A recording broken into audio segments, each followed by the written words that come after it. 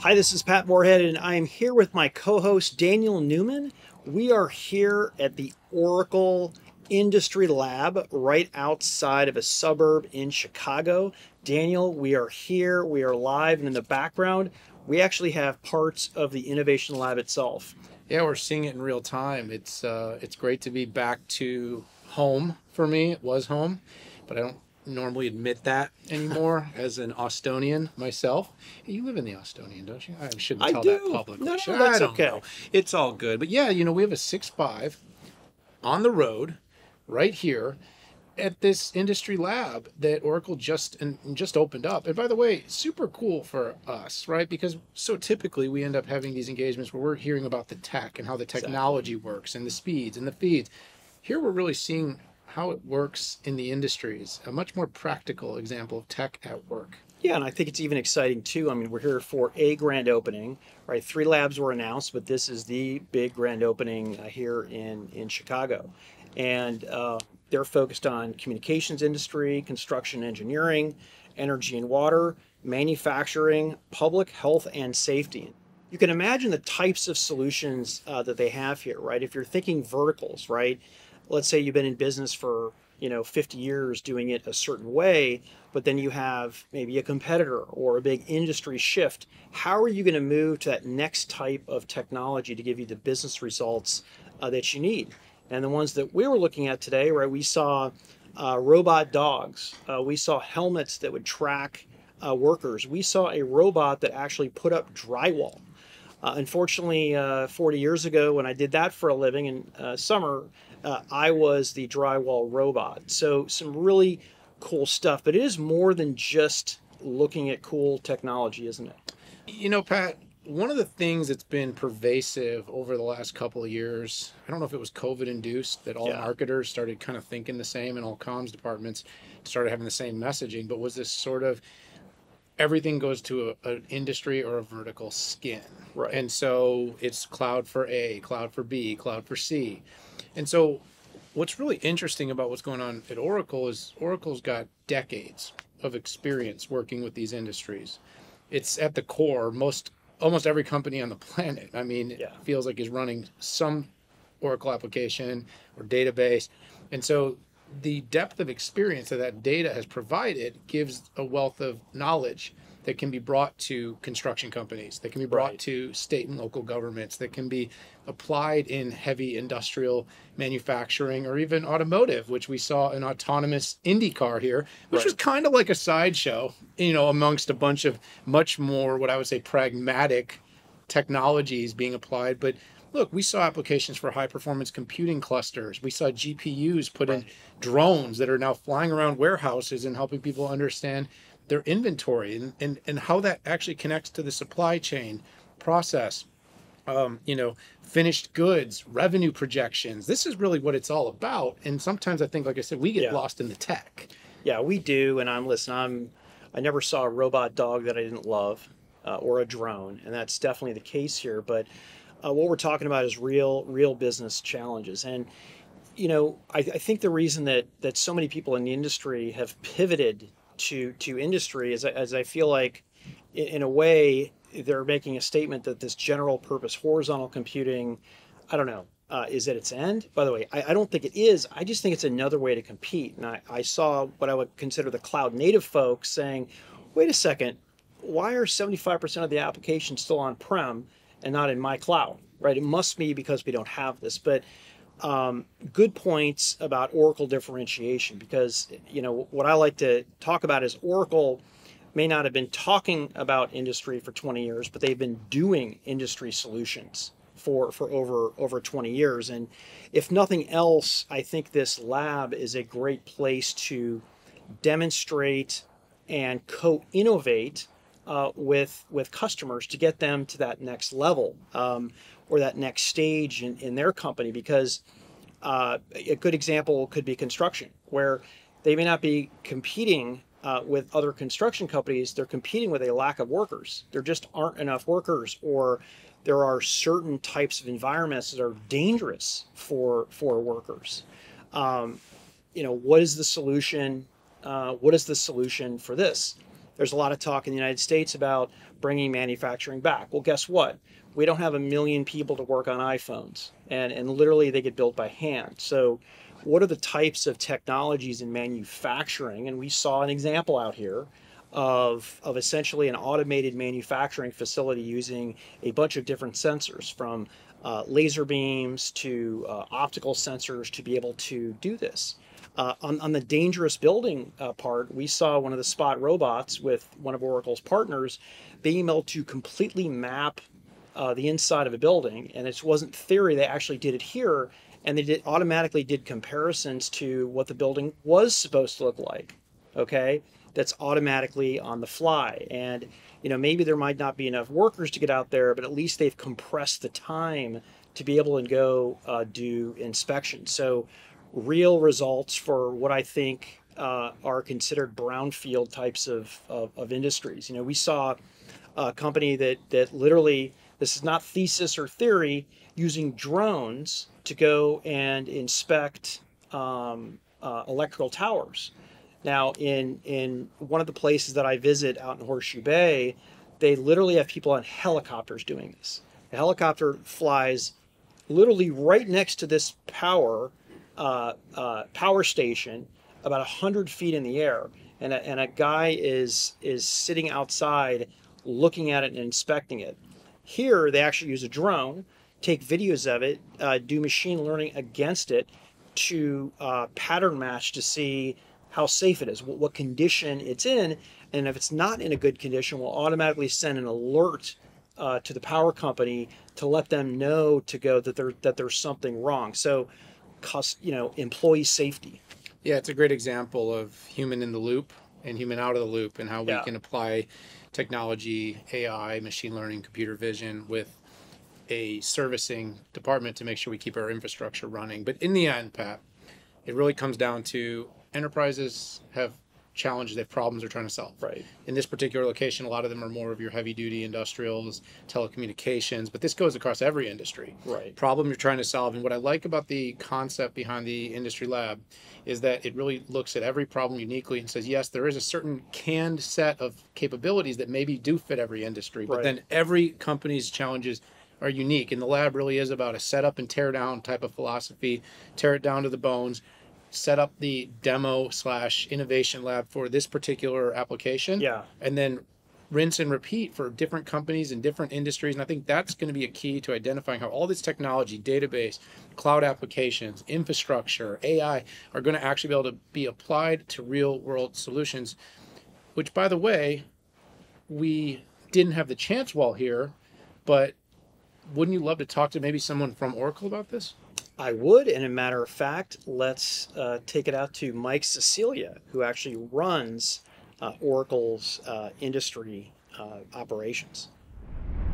Mike, it's great to see you, and welcome to the 6.5. Daniel and I really enjoyed our visit with your new lab in Chicago. Well, thanks for having me. I appreciate the opportunity to talk a little bit more about that and some of the other plans that we have in vertical industries in general. Yeah, it was really a bummer to miss you there. But as we say, all the best plans. And, it's funny, as we all get back out on the road, we're traveling. I think all of us are kind of relearning that muscle right now. And of course, we forget, you could be at home with a little cold and you could keep on working. But nowadays, you got to be extra careful when you're not feeling well, not to go out in public. So. Yeah, in the spirit of full disclosure, I did test positive for COVID that week after spending 2.5 years building that lab. That was the week that I tested positive.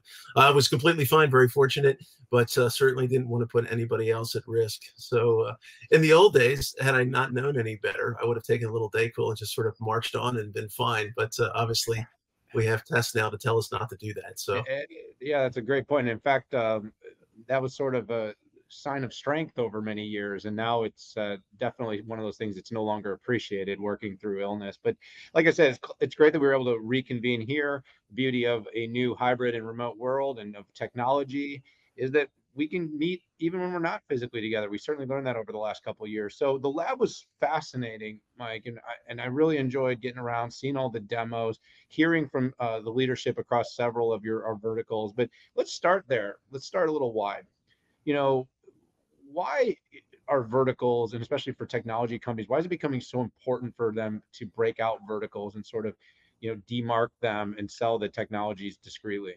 Yeah, well, I think the interesting thing about the vertical applications, certainly the ones that we developed, are they are the applications that touch our customers' customers. So, in other words, they're not just it's not just a B2B arrangement that we have with our customers. In many cases, it's a B2B2C arrangement, and these things become incredibly strategically important when we talk about transformational opportunities. You think about our customers have to transform by serving their customers better. So the fact that we have this stack of applications, this vertical stack of the applications at the edge, you can imagine that this becomes a really big strategic rallying card, if you will, inside organizations, and really lends to a lot of business transformation discussions. That's not to say that technical transformation discussions are not important as well. Database, infrastructure, platforms, back office applications, but this class of applications, I think, are really the class that people see, touch, and want this tangible experience with more so than some of the others. So I think that's really leading to what's driving a lot of industry clouds, what's driving a lot of the vertical adoption. And what we like to do is make sure we go all the way to the edge. I mean, you saw some things with meter data management, things like that, all the way to the edge of the vertical, so that we provide a complete solution for our customers.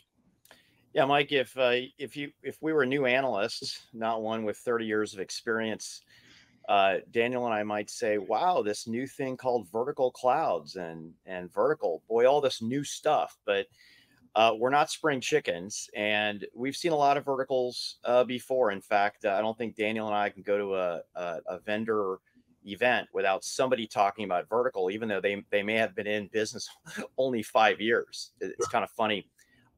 So everybody's doing them, but I'm curious, what are some of your differentiators? You did talk a little bit about going all the way to the edge, but what are Oracle's core vertical differentiators? Well, I think I think there are two. So let me start with the main one. The main one is that we're willing to take on the entirety of the problem. So I'll stay with the utilities example there. Everything from meter data management and running software in meters, actual electric meters inside the home and even beyond the meter with smart thermostats and things like that, all the way back and through the financial reporting of the company, the ERP systems, the back office, and all the infrastructure required to power that. So to your point, if you look at a lot of the other folks that are in quote verticals or doing verticals, I think they're doing one of two things. They're doing a piece of it, a piece of a vertical, and certainly some of our competitors are involved in pieces, or they're taking horizontal technologies and really overlaying vertical terms on top of those. So analytics tools are one of the things that I think are labeled as vertical solutions, probably more so than any other. And I don't discredit the fact that I think other organizations have done a very good job in understanding verticals and understanding what's important and how to speak in the language of that vertical. For us, the key differentiator is to deliver the entire stack. Now, part and parcel to that, since we have to deliver and build the entire stack, I think we're familiar with all of the components. And what usually happens is that customers have made investments in other vendors, other technologies for some pieces of those components. So the way that we build that stack has to be highly abstracted, and we have to be able to connect to, in some cases, our competitors, in some cases, of our partners. And that's why the lab is so important, because it showcases not just what we've built at Oracle, but it showcases our ability to work with the ecosystem, which is equally important. I mean, it's impractical to think that one vendor is going to solve every single problem in every single vertical. I do think we can certainly solve and create business solutions for our fair share of them, but there will always be niches. There will always be things, especially in regulated industries where you have state-specific things and like that. And that's why we put this together, not just to showcase and innovate our own technologies, but making sure that we create a platform to stitch together all the partners as well. So I think those two things, willing to take on the entire problem rather, and also willing to embrace the ecosystem are key differentiators.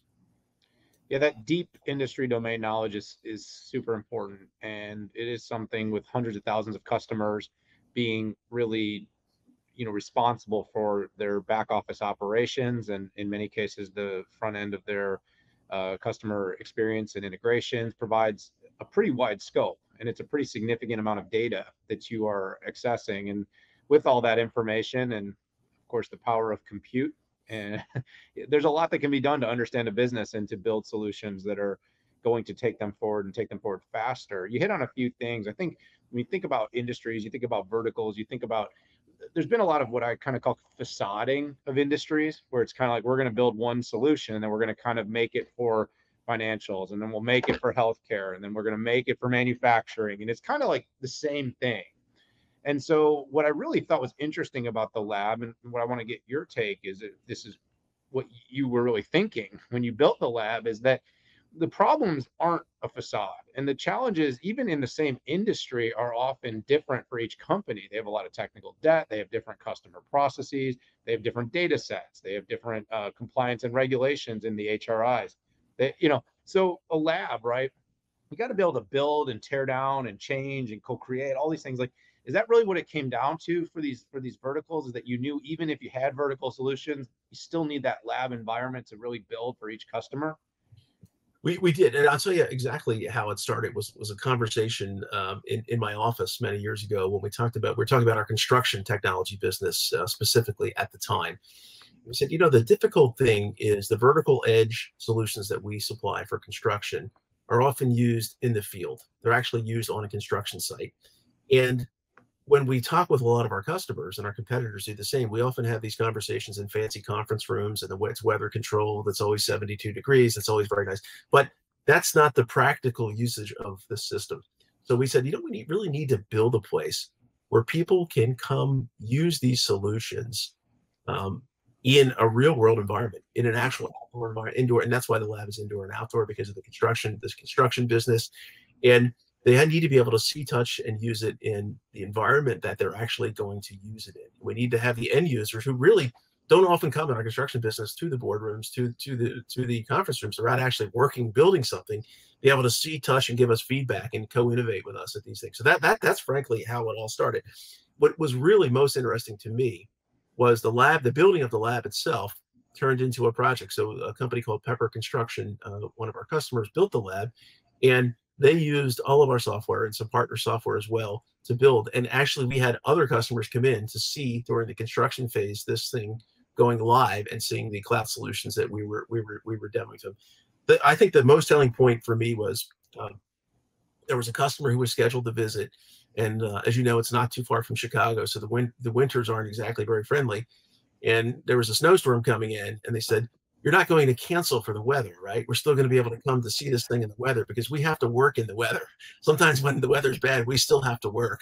If something topples over, we got to get out there and do it." So they actually showed up in boots, in snowsuits, with some warm jackets on, and proceeded to do the entire tour of the construction site in the lab in not so friendly weather. So I think that was really, for us, the tipping point. Was we needed to be credible, and we needed to make sure that this stuff worked in the environment that it was actually going to be used in. And from there, you get into lots of other things. I mean, we'll talk about 5G and all that, and how all that applies, and all those things apply. But that's how it happened.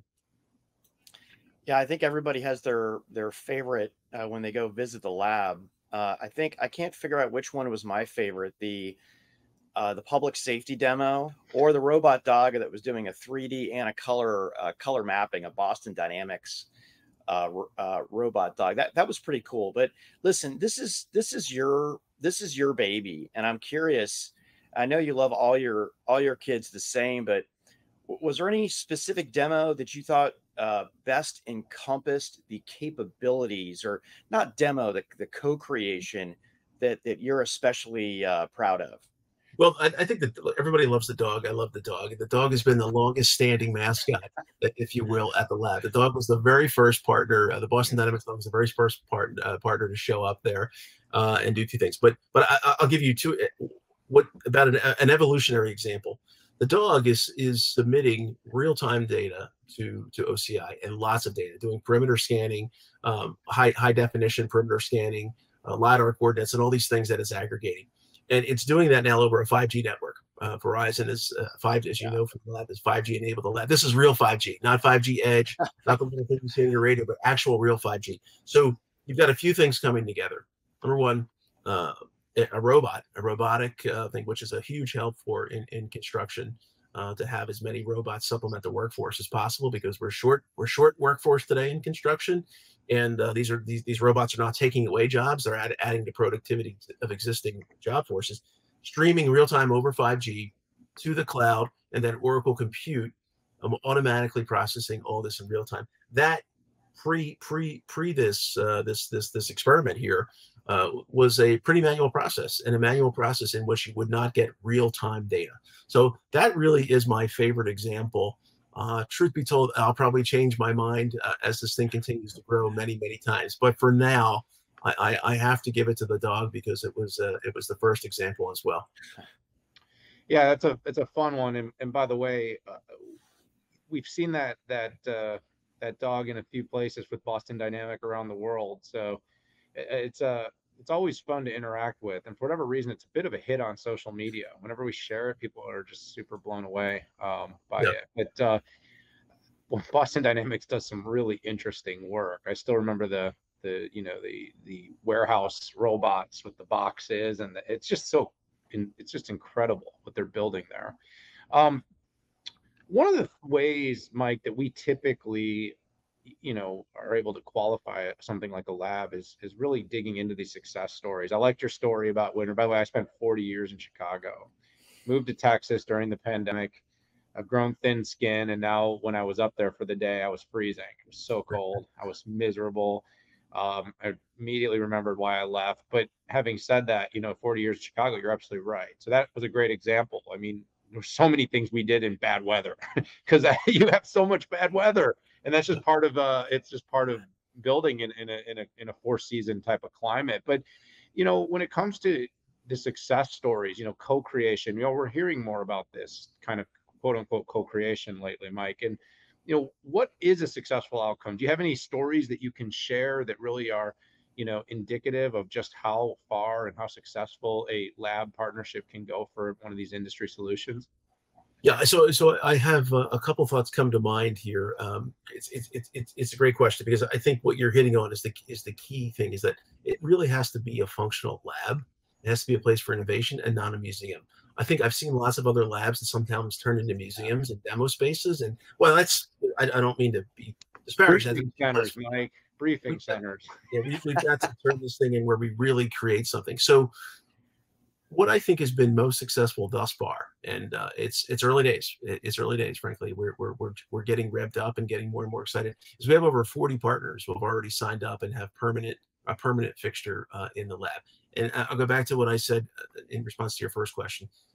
Just as important to have all of the ecosystem participate as it is to showcase and co-innovate with our customers on the Oracle stack as well. If we don't do both of those things well, then we will not be as successful as we possibly can in industry cloud. So I'm very proud, and I think this is a new direction for Oracle, frankly, is that we have embraced and encouraged ecosystem. And some of that ecosystem, some of those partners that you see there, compete with us. They compete with us for individual pieces of the pie, and that's completely fine. We can work together with those folks in a great way.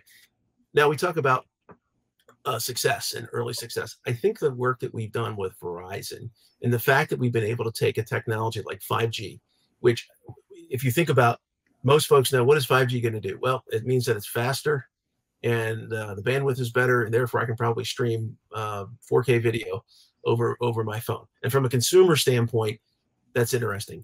But what does it really mean to businesses? It means something transformational to businesses.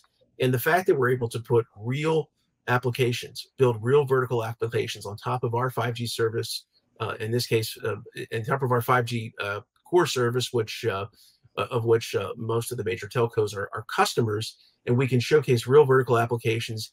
And we're also providing a development platform so that partners can showcase real vertical applications on top of 5G. I think will be in the near future one of the most successful outcomes, because that is what's really going to unleash the power of a technology like 5G.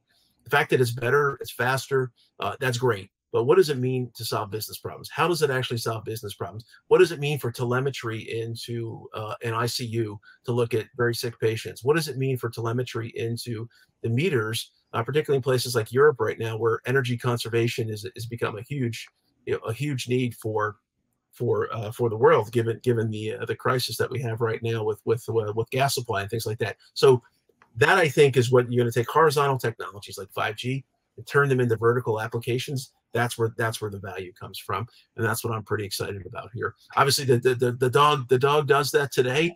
A lot more dogs to come, and cats and reptiles and every other thing I think will be in terms of a garden variety, and that's where we're focused. And I think that's where you'll see the next round of innovation is with partners building on top of our enterprise communications platform, which gives you a development platform, assumes the 5G connectivity to do pretty incredible things with vertical applications. So, Mike, you and your team have poured your heart and soul into this, and you've come out with the first lab. But I'm sure you are not stopping here. Besides robot lizards, what else should we be expecting in the future? So we have two more labs which are under development right now. One is at Reading in the UK. That will be thematically focused on sustainability. Energy sustainability will showcase a lot of what we're doing with our O-Power solutions for clean energy, as well as high density transport, like some of the work that we're doing with the UK government for high speed rail and things like that. We're also building a lab in Australia, in Sydney, just near our offices in Sydney. And that is focused, again, on our asset-intensive industries, construction, comms. And then I expect in the future that we'll have more labs that are focused on things like healthcare, where we're making major investments today. Also on the docket, and things that we're thinking about in places like Nashville and Austin, Texas, are food and beverage and restaurant and hotels as well. So all of those things are in development. We'll have a lot more to say on these labs here in the coming weeks, months, on the next steps. Mike, that was really interesting, and appreciate you coming around and coming back to us. It's always easy after an event to just move on and keep going. So, we were really excited to have the chance to speak to you. Like I said in the beginning, really glad you're feeling better, because would have loved to have had the chance to sit down in person.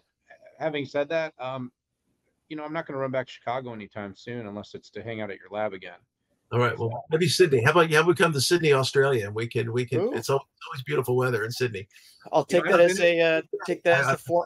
as the formal invite. That's great. And if you're opening up in Austin, let us know. Daniel and I both live there. Well, we will do that for sure. We'll let you know when the time's right. Look forward to hosting you in person, and I promise to make it in person next time. Absolutely. And Mike, we really appreciate it. We'll have to have you back. We'll want to hear more when some of these stories, turn into customer successes. That's one of our favorite things to do, is talk to the market, not just about what the tech industry is doing, but why it's working. And because as we move forward and as personalization and customization continue to be a focus, it's going to be, these co-creation environments that are going to be key to making this happen. That was a great conversation with Mike. A lot of fun. It's too bad Mike couldn't join us, but hey, we're flexible with the 6.5 on the road, and it's just great to be here. And Daniel, one of the things that I really appreciated was that this isn't just a place to do demos, even though today this is what they're showing us.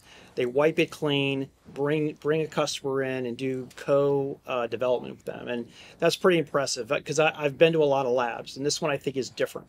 It was very interesting. It was fun. I always like learning and getting that sort of practical, hands-on experience, because like I said, you got to tie all this technology back to something. Right. Seeing it in the wild, seeing the way it gets employed to make a difference in the world, and then of course seeing how that innovation scales is something that I know both you and I really enjoy. So, Mike, it's too bad he couldn't make it, but it was great that we were able to get him in on Zoom.